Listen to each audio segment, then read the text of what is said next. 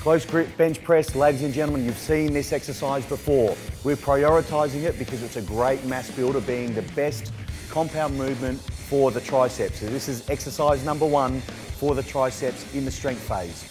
Joe's done 3 warm-up sets, 2 at 8 repetitions and 1 at 4 repetitions. This is the working set, 110% intensity, ladies and gentlemen.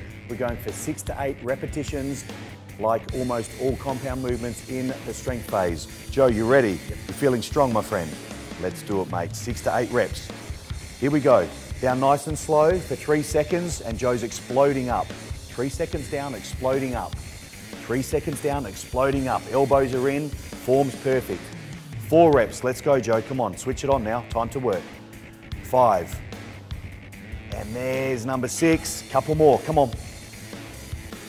Here comes the forced reps, ladies and gentlemen. 2 to go. I'll give Joe the forced reps he needs. There we go. Again, you got 1 more in you, Joe. Let's have it out. 1 more.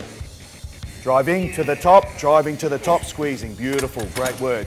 There it is, folks, 110% intensity. Great effort, Joe. Again, he could do more than 8 repetitions there, ladies and gentlemen, so we went for the 10.